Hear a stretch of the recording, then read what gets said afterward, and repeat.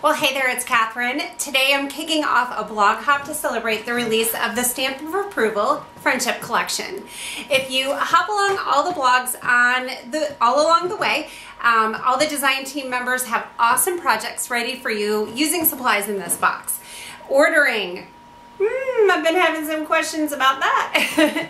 I'm excited to say that ordering is going to finally open on Thursday morning. And the way it's going to work, you know, I'm running a wait list, so people subscribe to the wait list to let me know that they're interested in the box. And then the response has been amazing for that. Way more people have signed up for the wait list than I expected.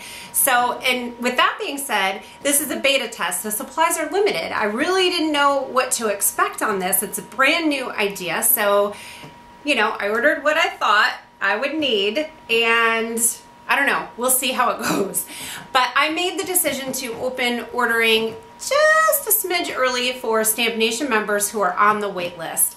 I figured, you know, membership gets perks sometimes, and if it wasn't for Stamp Nation and the members there, this wouldn't be my job and there would be no box. So I'm going to open ordering for the Stamp Nation members who are on the wait list. Look for an email at 9 a.m. Eastern Time Thursday morning. 1 hour later, the email will go out to the remaining people on the wait list, and that's that. Supplies are limited. It's while supplies last, and when it sells out, you'll get a page that says look for the holiday box. So in October that will be coming out. We've already worked on the designs and we're totally getting ready for that, and I will be sure to order more. So let's take a peek inside the box, and let me back up for a second, tell you a little bit about the supplies that I'm going to be using today.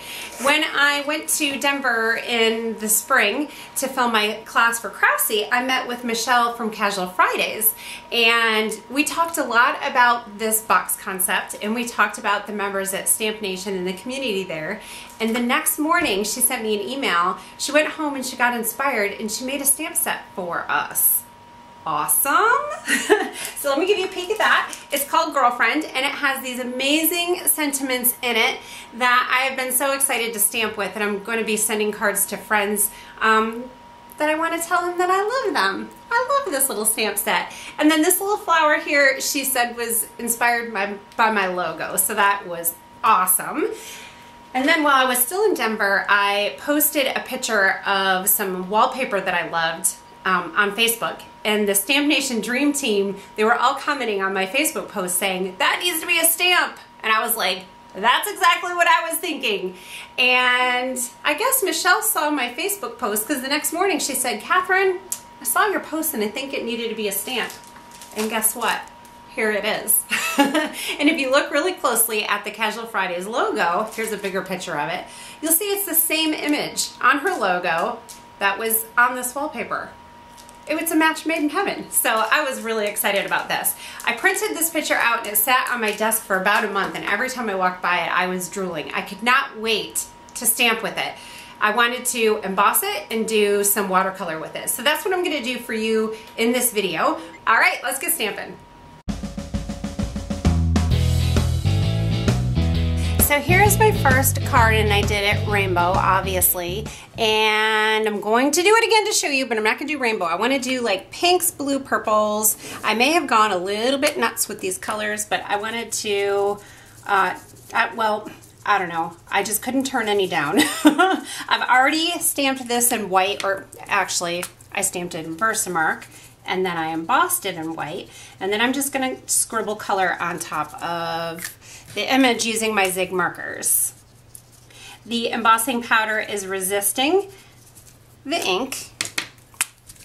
Now, the hotel that I was staying in was called the Curtis Hotel. So when Michelle and I were talking about what to name the stamp, she first thought to name it after me. So Catherine background. And then I kind of was thinking about it and I was like, you know, I think it should be named Curtis. So we changed it to Curtis background, but the first set of stamps that came out have the name Catherine on them. So if you get the box, it may say Catherine. You can call it Catherine or you can call it Curtis, whatever you feel like. All right, now the fun part comes in. I'm gonna spray it And then that ink is gonna move around. And this was the thing that I was excited about. Look at how the color is just resisting around. Like, look at that right there. Oh my gosh, that looks so cool. Ah, it's awesome. So I'm gonna let this dry and then I'm gonna figure out what else I'm gonna do with it. So here's how it turned out. I just cut it down. I was kind of trimmed some of the goodness off, but I tried to get spots that weren't maybe as fun and interesting as the rest. So that'll just be discarded. And then I have kind of a really fun kind of quote unquote blank canvas there to embellish on top of. So I'm just gonna do You Make Me So Happy. I'm doing white ink on black paper, and then I have super fine embossing powder by WOW. And I'm almost out. Yikes. When you're doing really thin letters like this, you want to make sure you use a fine embossing powder, or else they're going to get fat and smushed into each other. So we'll just emboss this real quick and then assemble the card.